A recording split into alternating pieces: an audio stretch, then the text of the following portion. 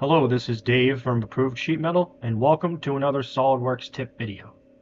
In this example, we're going to be going over louvers in a sheet metal part. In this particular example, we have a grid of louvers here, and the material thickness on this part is actually 0.060, and the height of this louver is ½ inch from this surface here, which is the top of the sheet, and the top of the form. Challenge with this is that the height here is just too high for this material thickness, and the material will actually crack and tear if this feature is tried to put in.